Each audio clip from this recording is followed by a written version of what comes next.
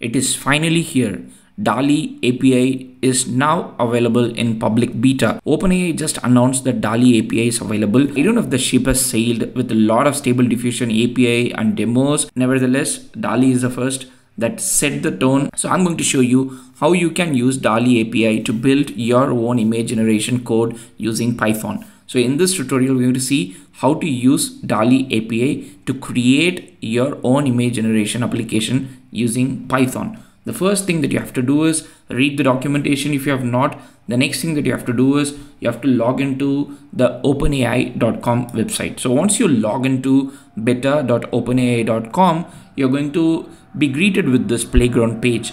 Once you reach the playground page, go click your profile name and then click view API keys. At this point, you will not have any API key unless you have created something before. Create new secret key. I'm going to show you my secret key, but I'm going to just disable the secret key after this video. So never ever share your secret key. Just remember, never ever share your secret key. Now create your secret key. Once you create it, you have to copy it, because if you do not copy it, you won't be able to view it again. So make sure you copy it and then store it somewhere safe. I'm going to copy my secret key. Once I click OK, I will never be able to see it. And after this video is done, I'm going to click this. I can revoke my key. The first step is to install OpenAI Python library. Pip3 install OpenAI Python library. Once you have Python library OpenAI installed, and also once you have your API key, now it's time for us to code the actual image generation Python code. So the first thing is import OpenAI. Import OpenAI, then set the OpenAI.api underscore key with the key that you have got. Make sure you do not hard code the API key just like how I have done, because this is a demo. I want to explain even the beginners how to do it. That's why I've shown with the API key on screen, but ideally you have to set the environment variable. That is what you should do on your machine. The next thing is, and again, if you do not know how to set an environment variable, there are lots of tutorials that will tell you either search for environment variable or search for setting just search for setting an environment variable either on Windows or Mac. You'll get a tutorial very simple.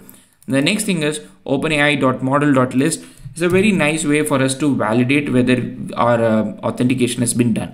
So this shows all the models that are available in OpenAI. Very popular one, GPT-3, the DaVinci model.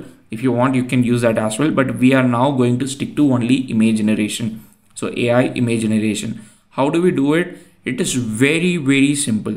OpenAI.image.create and give the prompt, say number of images that you want to generate and the size of the image that you want to generate. It is very, very important for you to specify the size, because that is a very important aspect of the pricing. So you can see the pricing for image models 1024 by 1024 is 2 cents and 512 by 512 is 0.018, which is slightly lesser than that, and 256 by 256 is 0.016.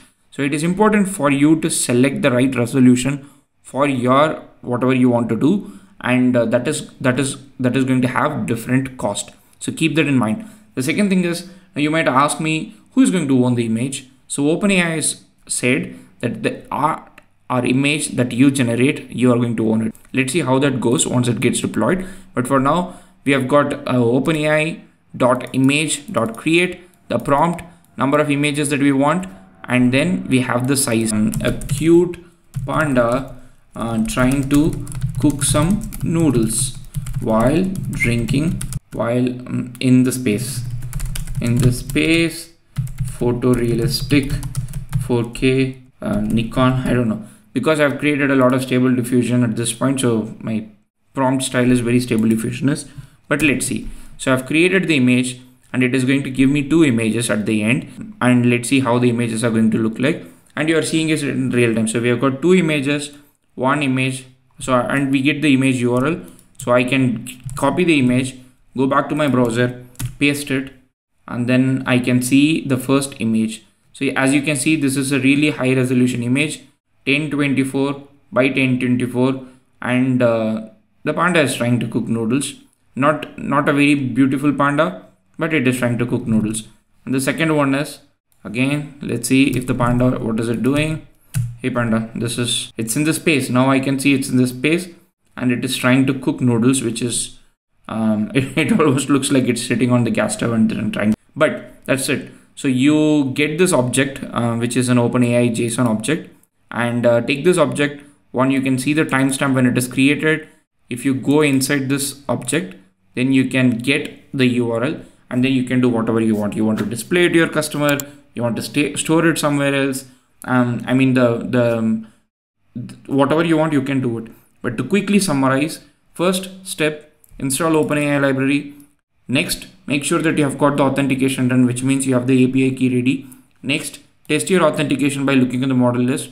And then next, OpenAI.image.create, that will help you create the images that you want using OpenAI. Let me know in the comment section, OpenAI DALL-E is still relevant. I'm quite skeptical like how this API is going to be received, given that a lot of Stable Diffusion AI related products are coming out every other day. But nevertheless, DALL-E is quite popular. So let's see how OpenAI DALL-E API is going to be received in the market. Once again, just like I said, do not hard code your API key, never show it to anybody, people can misuse it. And again, when you're going to git commit your code, make sure you have hidden the API key token and all these things. Just make sure that. Otherwise, this notebook will be linked in the YouTube description. Please check it out and read the documentation of OpenAI image generation that has a lot of information about how many images do we allow. 10 images per minute, 25 images per 5 minutes. And if you want to increase the limit, what to do, cost, how to generate a good image, how to write a good prompt, lot of things. And it is not just image generation, it can do 3 things: creating image, creating edit, creating variations. I hope this video was helpful to you in learning how to use DALL-E API to generate AI photos. See you in the next video.